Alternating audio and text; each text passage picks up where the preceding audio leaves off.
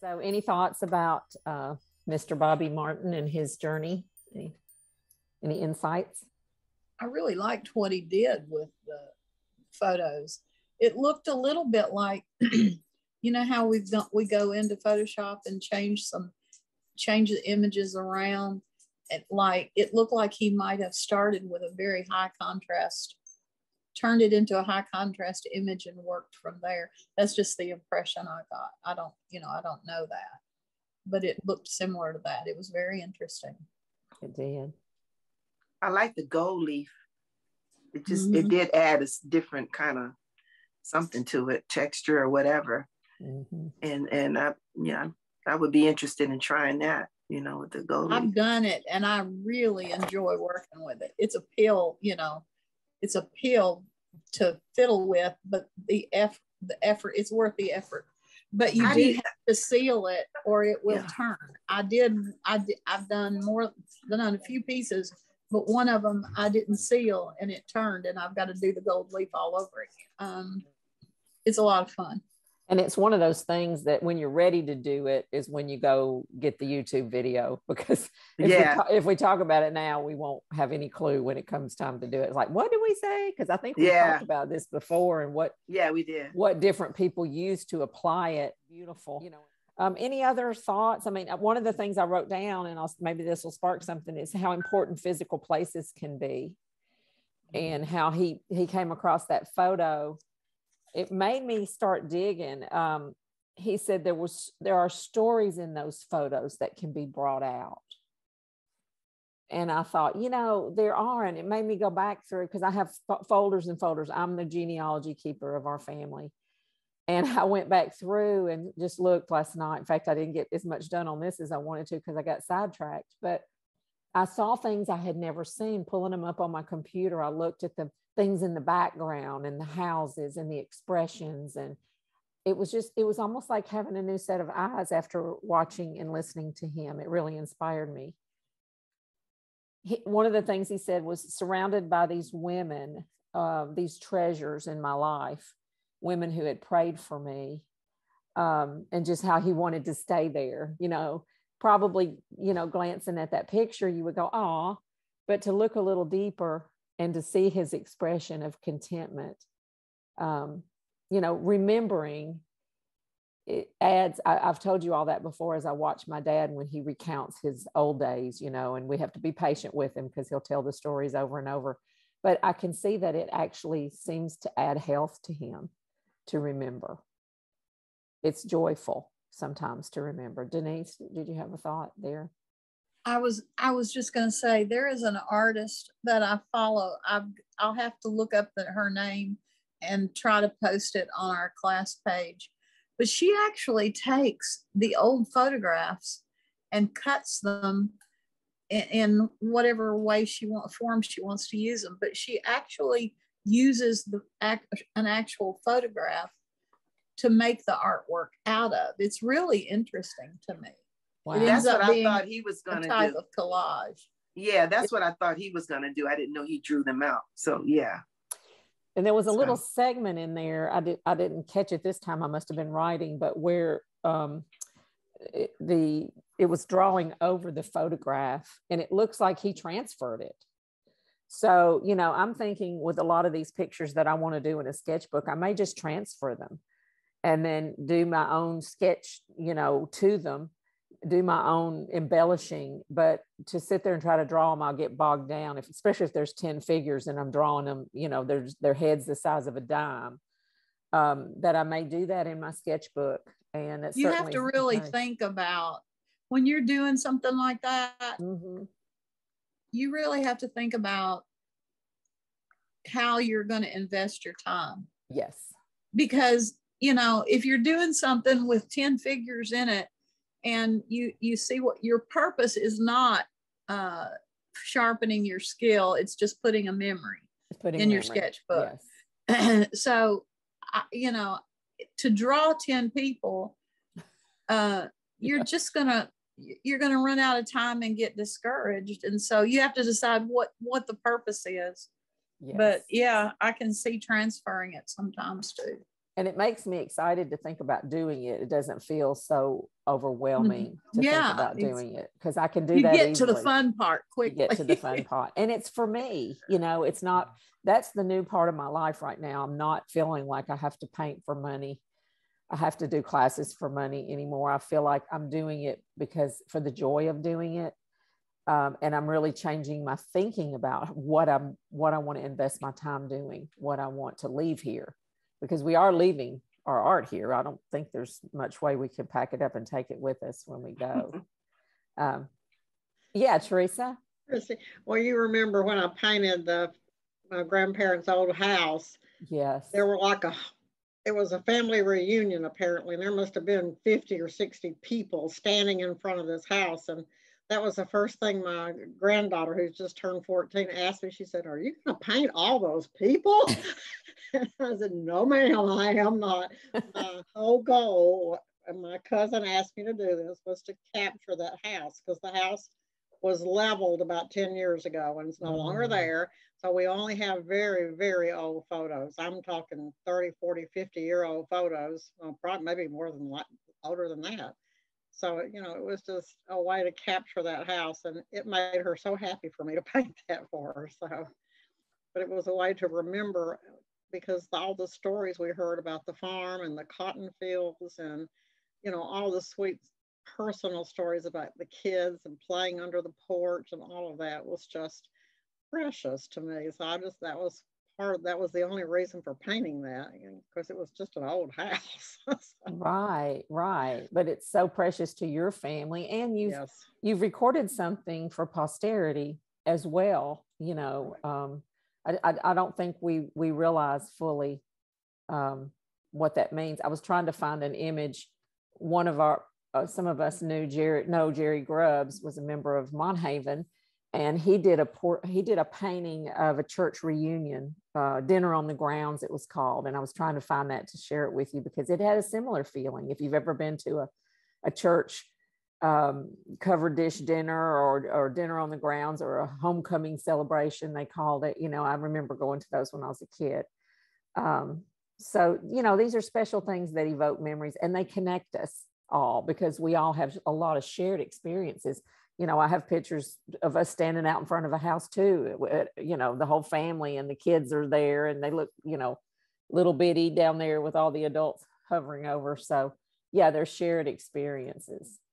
Awesome. Thank you for those. And I hope again to inspire you on to more a different direction with your art, maybe, or some ideas that you hadn't thought about. Any other thoughts about that? And I want to move us on to.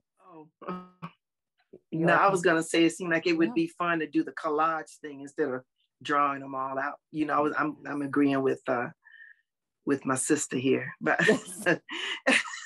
oh, y'all, my sisters. Yes, and the brother, brother is the brother. Okay, so anyway, I'm enjoying it.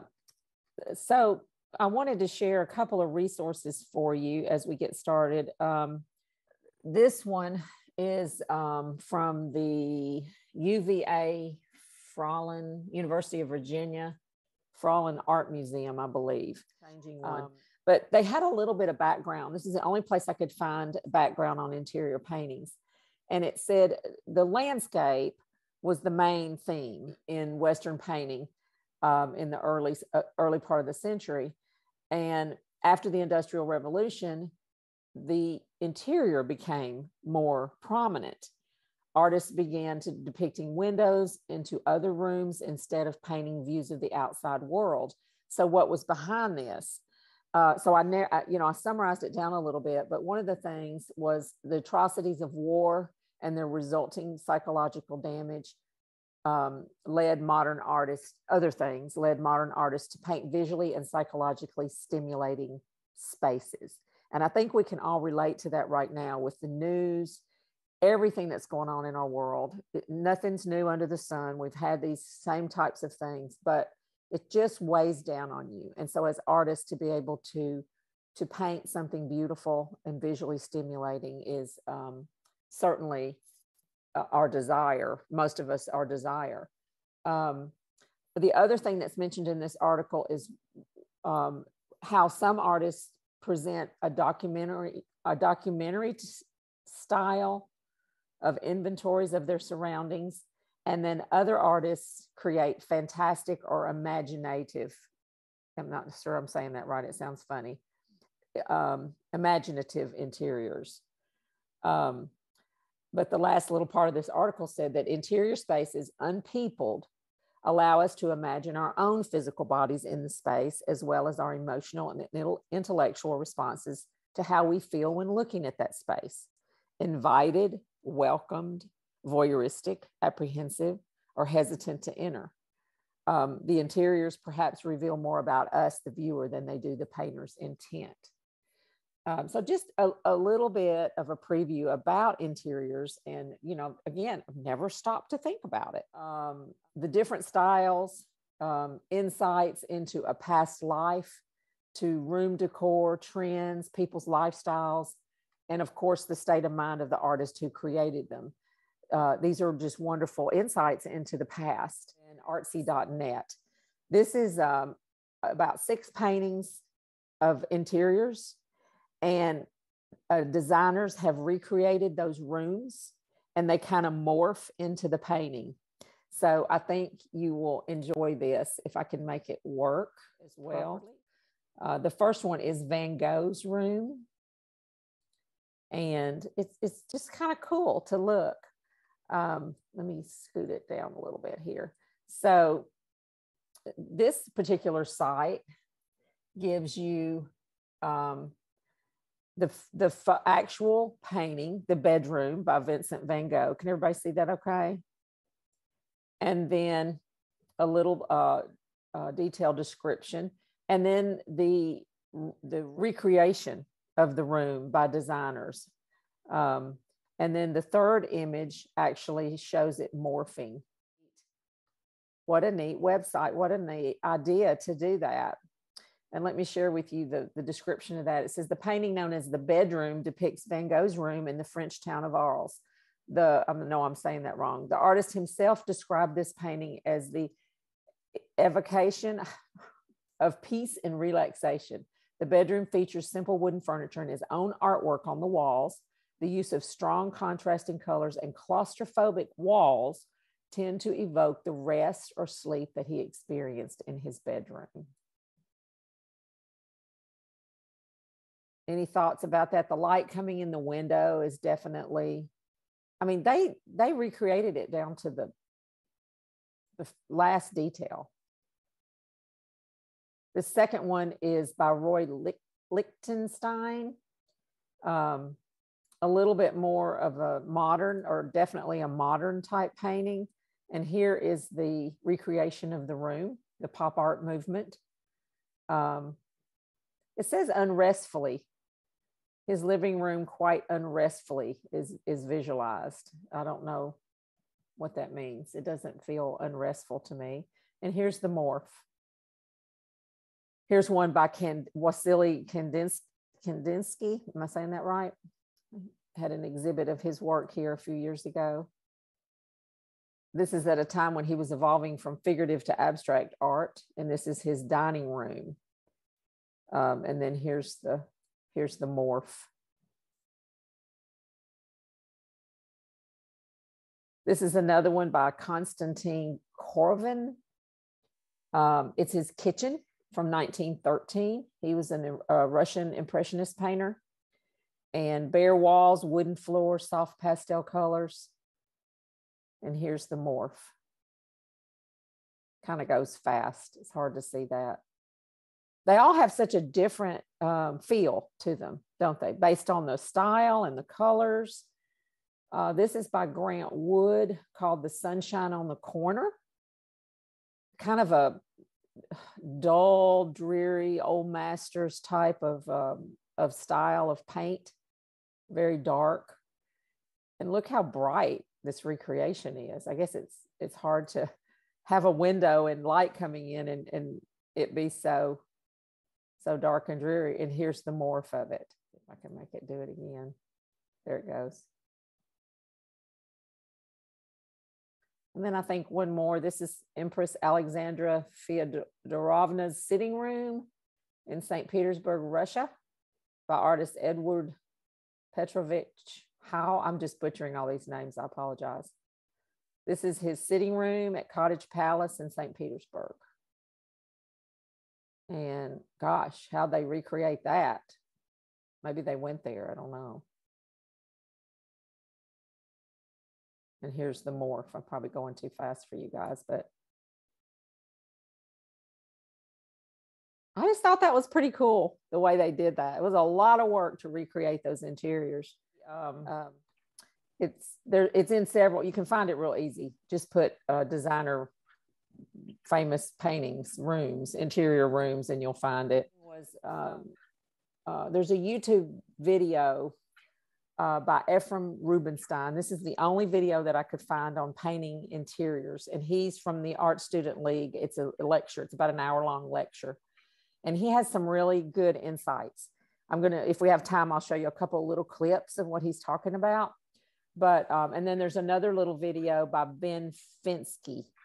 These are both on YouTube, and I'll make these available to you to watch. This is just a trailer for a workshop, or I don't know if it's an online Zoom class or what, but this is he talks about interiors, and it's interesting. So those were the links that I wanted to share with you guys. And then this next segment, I was just going to kind of go like we did last time, a little gallery walk and just look at some, because that's the way to learn for me, is to look at what other people have done and decide what I like and what I don't like, maybe what my impressions are, and to introduce you guys to some artists that you maybe have never heard of. Majority of these I have never heard of. Elements. I've divided them into a couple of different segments, like bedrooms and bathrooms and kitchens and hallways and porches and living rooms. So you kind of see a whole wide variety of different interior paintings. Some include windows, some do not. Some focus on doorways and some of the meaning behind doorways, and just the way you create some tension, or the way you create a connection with people with your interior paintings. So I invite conversation for this segment. I'll move kind of quickly through them. I do have an exercise. This is a really helpful exercise, and it's basically 1 point perspective. And I think I'll go ahead and do, yeah, Jackie had to go. I'll go ahead and do the gallery walk, and we'll come back to this because this will take some time for us to do it. But it is really helpful for you and for me to do this, putting that X through the middle of the room to start, and then drawing that 1 point perspective. And then all of your furniture and rugs, everything goes into that vanishing point according to that 1 point perspective. Now you can make the room as deep or as shallow as you want by picking this inner square. Has anybody ever done this exercise before or done 1 point perspective? Okay. I thought this is really the only teaching information I had about interiors, but I thought this would be real helpful. This first one, Wilhelm Hammershøi. I heard a lot of discussion about him in the couple of videos that I watched. So that was one of his main themes. And of course, this window with the light coming in is the main part. Now, it's a little intimidating to think about putting a figure in, but the figure brings it to life and adds to the story. So I have a couple of examples of women reading or looking at something in interiors. So that seems to be a common thing. This one by Elizabeth Hoops is quite colorful, and it looks like a watercolor. And you don't really see the light streaming in. You see evidence of the light on this back wall. But there's a lot going on. It's really a still life within many still lifes within an interior. That is why my first teacher, Daniel Green, one of my first teachers, said that really to be a portrait artist, you need to learn everything, still life, landscape, because you're going to be in situations where you're going to have a figure in, they're going to have still life around them. They're going to be in a landscape setting. So the more you learn about these different genres, the better. This one on the left, Frederick Audino, is the one I sent out in my newsletter. I think it was one of my favorite ones. I love the purples and yellows, the complementary colors. That lavender and that green, yellowish green are secondary on the color wheel. They look beautiful together. And then just the light and the throw there is inviting. Going through a doorway is another invitation.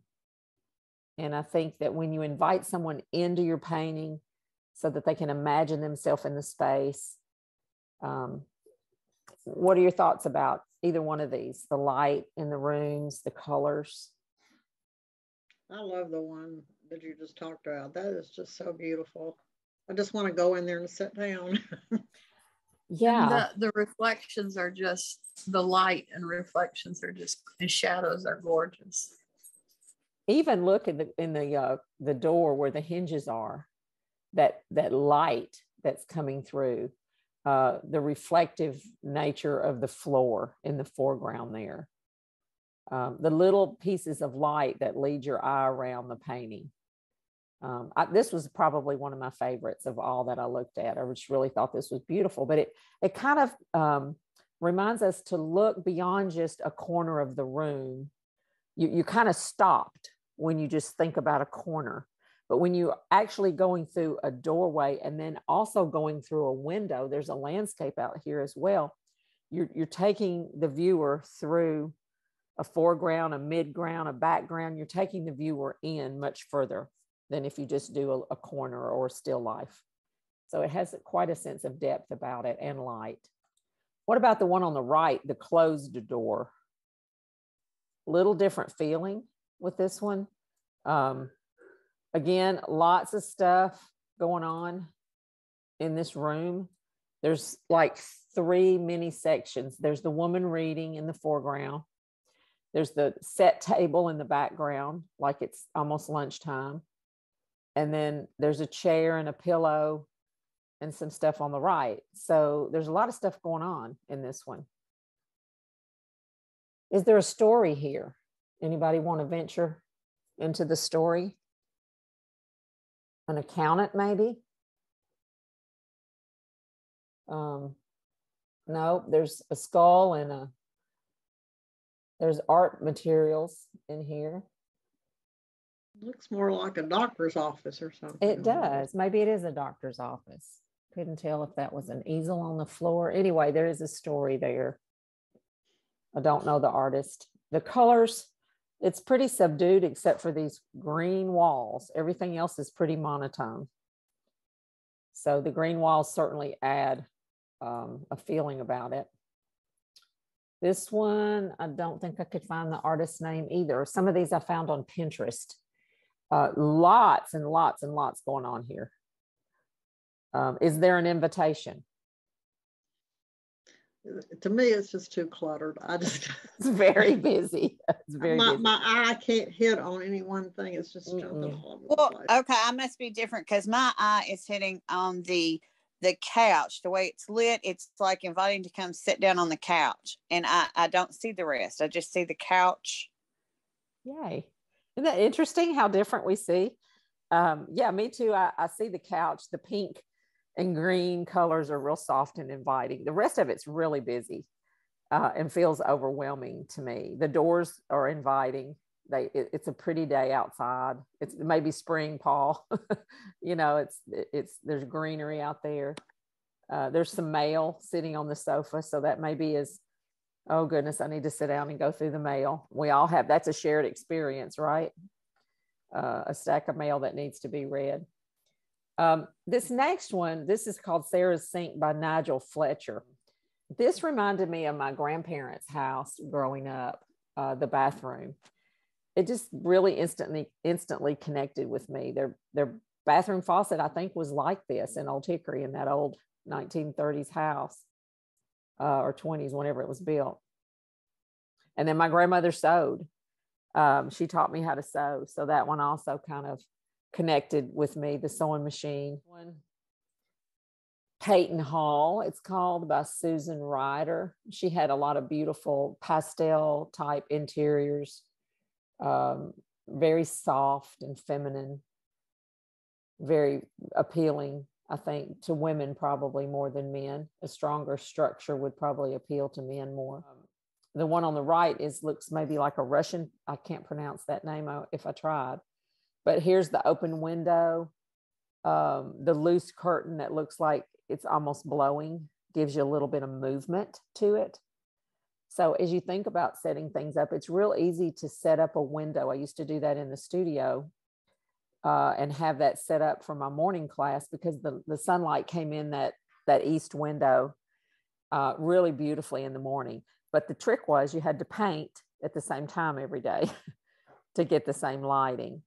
So you'd have to give yourself about a 45-minute window to sit and work each day. And a potted plant is going to last longer for you than cut flowers would if you wanted to stick some flowers in the window.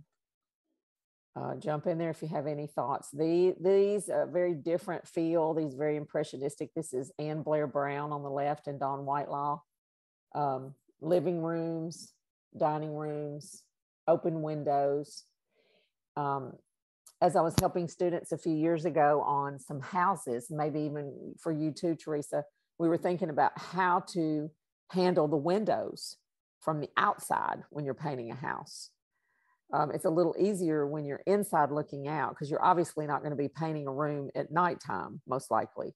So you either see the beautiful blues and greens of the outside scenery, or like on the left here, it's just warm and yellow light, which when you're painting houses, Thomas Kincaid always put that little warm yellow light in the windows so somebody was home.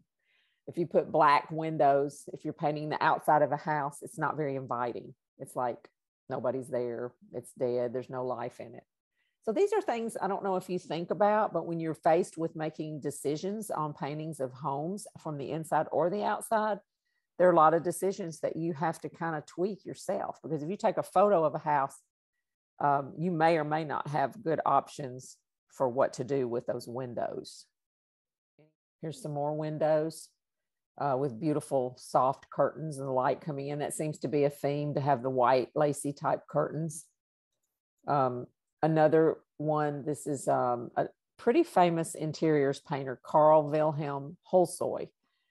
He's mentioned in that video, that YouTube video that I mentioned, but just catching her Rembrandt lighting here, the light catching her on her right side, a plant, which kind of gives an element of life, furniture. You got a lot of contrasting things going on here. You got metal pot on the table, wood, lace, plants, a person. A lot of things going on here. Really high contrast painting, bright colors, real sharp. Now, I don't know about you, but when I'm trying to paint dappled light or strong light, I tend to keep overcorrecting it because it feels too harsh. It feels like it's a blob of paint. So on these types of paintings where you have bright light like that coming in, you have to get way back from it before you paint it back out, because it feels too awkward. This one on the left is by Patrick William Adam. If you're interested in interiors, that was one of the things he specialized in. And I found several paintings by him. And I also found an article on his life and a little bit more about him. But like I said, it was hard to find much in the way of instruction on painting interiors. People just kind of sat down and did it. The one on the right, you can tell that Roisin O'Farrell used a yellow tone. You see that yellow popping through everywhere? And it's just looks like it's painted with a palette knife, pretty much. Very impressionistic.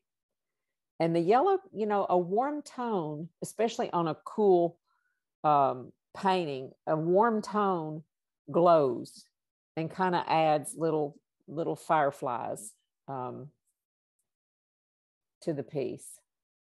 So I kind of look for that to see what is the mother color, what is the unifying color that helps lead you around the painting. This is the one on the right by Paul Schulenberg. what would you say the mother color is on this one? Can you tell? Do you see evidence of an undertone? Boy, I got a quiet bunch today. Yellow, I see yellow, like here on the top of the chair. I'm always curious as to how people, their techniques. And so I see a lot of yellow on top of the frame here on the left, over here. So there's some glowiness that's tying it all together, because the objects themselves are mostly cool, or they've got cool light coming in. So it's nice to do a warm and cool thing when you're trying to decide on color schemes. And that's hard when you look at a situation and you go, okay, what color would I paint underneath that? Or what color would be harmonious with that? Same painting. I'm sorry, I have it in here twice. But like Amy was saying, these chairs and sofas are inviting you to come and sit down. The colors are just very inviting also. They are. This next painter, Elena Katsura, I'm sure I'm saying that wrong too, but I've followed her a lot. I've seen a lot of her paintings, and she's very good with color. Here's some more of hers. Very, and you can see how a lot of it's just scraped on. It's not painted real heavily, but the colors are very relaxing. And I think for interiors, I say this often, but I remember Joel Knapp telling us it's very hard to sell an orange or a red painting, because those colors are jarring. They're not. And I had, when we moved here out on the carport, they had a orange and yellow cushions on the table out there, and a rug that was full of orange, and a big love seat that was bright orange. And it's not that I hated it. I didn't like it. So I've changed it all to this blue and turquoise color out there, just because those colors make me feel so much. When I sit in the carport, I want to relax out there. Yeah, Denise. The one on the right, mm-hmm. It says it's done in acrylic. Look at that. All those lost edges. I know. It's like, I'm trying to figure this out. I know. But there's really some beautiful edges there, and yes, especially done in acrylic. I'm impressed. Yes, me too. Because that's challenging. Paul, I know you work in acrylic sometimes too. And just using something to slow your drying time down and spraying, but maybe this is really small. Well, it is. It's 12 by 9. So you can work a lot faster with small brushes and a small canvas with acrylic. And I know you do that as well, Denise. Yeah, but you have to at times keep that little mister bottle handy, just to give the canvas just a quick misting. It helps a lot for the movement. Yeah. That's right. That's right. And maybe your finger, and definitely working fast, which some of us do better than others. These next few are bedroom interiors. Connie Hayes is a well-known painter in Maine. So she's up near you, Paul. And I wouldn't even I know this Brace Girdle is the last name. But look at the difference in the two. This again is that hot color. Gotcha, Denise. You just log off when you need to. Hot, warm color that's just lit it up like a fire, which can give you a feeling of warmth versus the cool, very, very cool with warm windows out there. Just a different contrast. That's what I said. I know that one that was on the right was more inviting. It's like I'm ready to go into that room. Yes. Well, it also says something about time of day. So this is nighttime, time to go to bed. This is morning, probably time to wake up, because typically morning light is cooler. And you see the dappled sunlight outside. So different times of day. So, I mean, you're telling a lot of stories, and you have a lot of decisions to make when you do this, when you set something up. Books on the nightstand, a little cup of tea. The lamp is on. The only way you know the lamp is on is by that orange glow around it. So again, that's an interesting way to convey that message, because otherwise it would look like morning. I would think that the light on the pillows would be a little warmer though. So that's kind of throws me off a little bit. Another one by Elena it looks like the same. No, looks like the same lampshade, but I guess not. And then this next segment is kitchens and bathrooms. So, you know, do you ever think to just do your kitchen sink and just watch for light patterns and watch for times of day when the light is. I love this one on the right. I had to go look up her work, Kim Kogan. I thought this was just really beautiful, beautifully done. It's very simple and very soft. Another kitchen sink and bathroom, water running. I shared in our last class about how to use your iPhone to capture running water. And there was a iPhone school website that you can go to, and they share tips. And one of them was how to set your iPhone to capture running water and get that beautiful effect of the running water. So you obviously aren't going to sit there with your water running all day while you're painting. This little bathroom painting I thought had beautiful colors in it. Just a lot of interesting colors. It's just color, color, color everywhere. Soft pastel colors. This one on the left, another Susan Ryder, is very busy. Busy, busy, busy. Obviously the mother color is blue. But it's a set table. And so it tells a story there. So you just might be more aware as you're going through your daily life of where there's paintings everywhere. There's potential paintings everywhere. So this one looks like a restaurant window to me for some reason. I don't know why. It's hard for me to figure out what's going on right here. That post seems to come forward into the table. But again, you know, restaurant tabletops.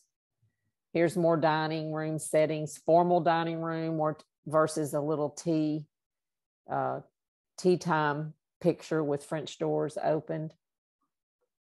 You know, and when you go visit places like Cheekwood, we have Cheekwood here, you know, the Biltmore, places like that where you can take photographs. You might plan your visit during a time of day when the light is good, and you could get some really beautiful images of, you know, houses that you visit as well, because most of us don't have big French doors like this with the roses out the doorway. This one, I'm going to kind of move us into porches, and I think this is the segment where I'll move us into porches here in a minute. But just stairways are a real common thing to invite people to another place. The light on these stairs is really beautiful, and I just love the way it's painted, but the top is kind of dark, so it's leading you into a dark doorway, which maybe if this was a little lighter blue, it would have a better feeling to me. I don't mean to critique Trish Adams' work.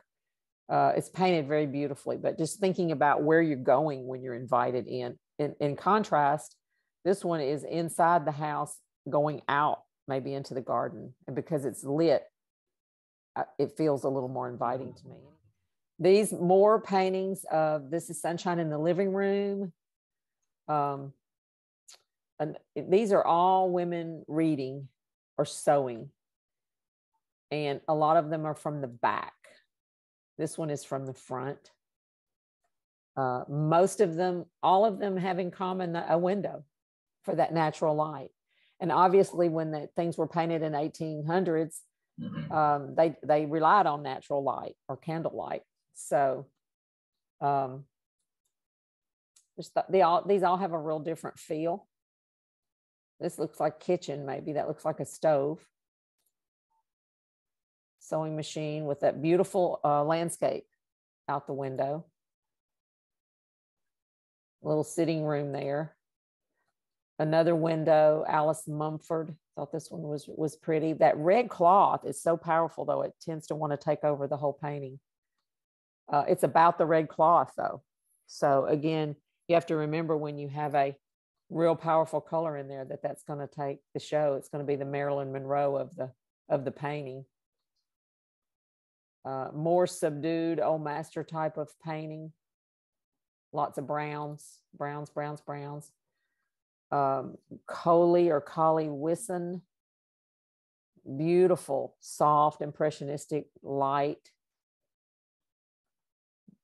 most of a lot of what I found had windows. Windows are the like eyes are the windows to the world. Well, windows invite the viewer to look out and see beyond.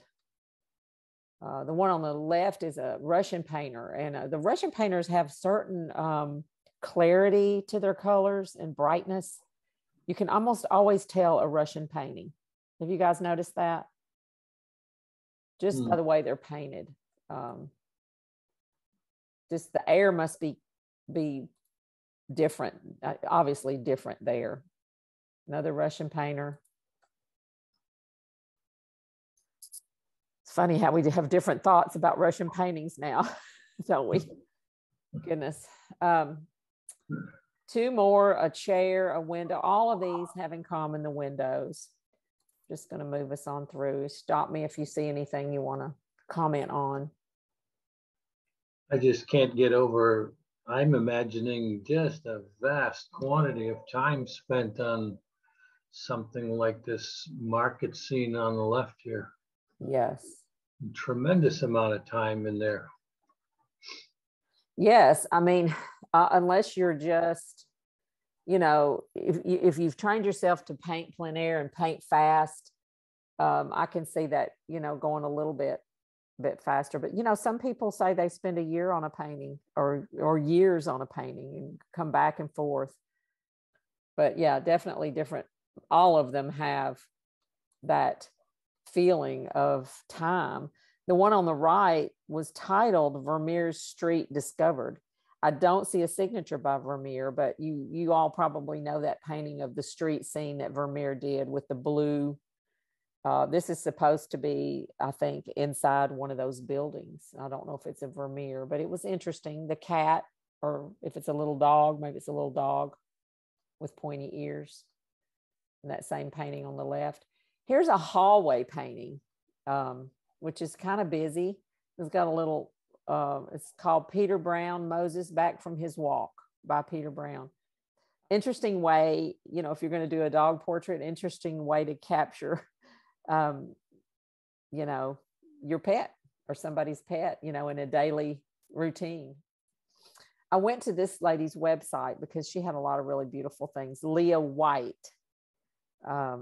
And so this next few are porch paintings. So, you know, we have a wonderful big porch on this new old house. It spans the whole length. It has big, huge 150-year-old columns on it. So it definitely gave me some ideas to get out there and do some porch. But I'll have to look. It's on the north side, so I'll have to look and see how the light is. But the coffee cup and the book are very inviting. The old metal chairs from the 50s that we remember. We all have probably some memories of those. And here's just a few kind of decorative type of porch paintings. But they're all the rocking chair is a common theme. They're all very inviting. Here's some ladies in the chairs. This is by Ernest Lawson. Mm-hmm. Here's one that you'll recognize by Frank Benson on the left. And then Dennis Perrin, who's a modern painter now that I see a lot of work from him. It's called View from the Porch. So that's another, you know, you can either go outside and take a picture of or do a painting from the outside in, or you're looking from the porch out. Same with windows. It's interior versus exterior. Very beautifully done. And all, you know, the common theme on these is lighting. Is you know, you want to pick a time when you have beautiful light. You have patterns of light and shadow. This is an old one by an artist called Philip Leslie Hale, out in the yard, looking in at the house. And I'm always interested in the colors that are used on white houses, because, you know, you don't want to just squeeze your white paint out. Blues and yellows on this white here. It even maybe looks like there's a blue underpainting with the warm yellow and green tones. Obviously going to have yellow and green because of all the grass. So one of the painters that we did a video series on a few years ago, John Potoshnik, and I believe he's up your way, Paul. He it looks like P-O-T-O-T, Potocznik is what it looks like. But he actually built a foam core house out of white foam core and put it outside to see, because he was using a photograph of an old house, and he put it outside in the grass to see what colors would be reflected before he chose his. He went to a lot of trouble to decide on a color scheme for a white house. Very interesting prep work to do sometimes. Another porch painting. This one's called the back porch, but look at the lighting on that. Isn't that beautiful? Nell Amilkova. It's either a street light or sunlight coming through there. Kind of hard to tell. Another porch painting on the right. I hope these are helpful. They're just a lot of different. I mean, if you get online and look, this is Marilyn Samandel. This is the last segment. I'm ending it up. I did a painting. I did include it in here. I did a painting of hers a few years ago, just as a study, even though she's a living artist. It's just for me personally because I liked it. But she's a very loose painter, paints very impressionistically. And here's my version. I couldn't find this painting. It's kind of harsh, but it's a porch painting. It's very inviting to me, and I have it hanging in my house. Here's another one of hers from the inside out. And you see the foreground with the chair and the table, the doorway, the porch, the sidewalk, the fence, and the water and the mountains. So look how deep that thing goes. A wonderful series of steps to invite the viewer. The end of the sidewalk is lit. It's not dark back there. So it pulls you all the way in and around this corner. We know that S curves are real important. So she's taking you around the corner with this fence here. A couple more of her paintings. They were all very small thumbnails, so it was very difficult to find a good image of her work, but I do admire her work. There's that same painting again. So that is what I have as far as the gallery walk. This exercise, and you can do that on your own. I went through and found a couple of shots that I had taken at our other house before we moved. I had done that for studio purposes, and I'm so glad I did, because all of that is gone. Our whole house got renovated. It's all white, all modern, no color anymore down there. Somebody else, 4 houses down. But I'd have to go in and tweak these paintings. You can't really see the chair. But there were just a couple of things that here's a little closer shot of the table. And I thought, well, these are things that I might eventually want to put in my sketchbook. The others, I went through my old photographs and found some old family photographs. Sorry, my husband's lost something here. Okay. This was one I found of my grandfather and his 2 sisters, my 2 aunts. And I thought, what a cool drawing that would make. This is also my grandfather and his sister, and then a neighborhood boy, I guess. And I've seen this picture before, but I just noticed they're holding bunnies. They've each got, the boys have 2 bunnies and the girl has maybe 2 as well. But I thought, what a fun picture. Other pictures I found were, this is my 3rd birthday or 2nd birthday. Has my mom and my uncle here on the left. And, I never just really looked at it. There's potato chips in a bowl and some paper plates and old timey stuff in the 60s. And I thought, wow, I need to do some sketches of these things. My great grandfather back in Elmwood, Tennessee, they owned ran the post office and owned that building. And this is my great aunt. Just some interesting old pictures that I found. My sister and I in the backyard when we were little, and I was looking at this old type of lawn chair, and I remember that swing set and the laundry hanging. Just different things. Honestly, after watching that video, my creative spirit was sparked. So I hope that what I've shown you today might give you some ideas and help you go back and look through what you have to see if you have some interiors or narratives. To see you, and gonna go down to a Thai restaurant and meet someone. And the last time I was down there back in December, they had a picture in the Thai restaurant, and I asked them if I could take a picture of their picture, and he said, "Oh, sure." And then you painted it. Yeah. Oh my goodness, that's awesome. So had fun doing that one. That was an interesting one. Wow. I'm going to be meeting somebody down there very shortly here for lunch. So.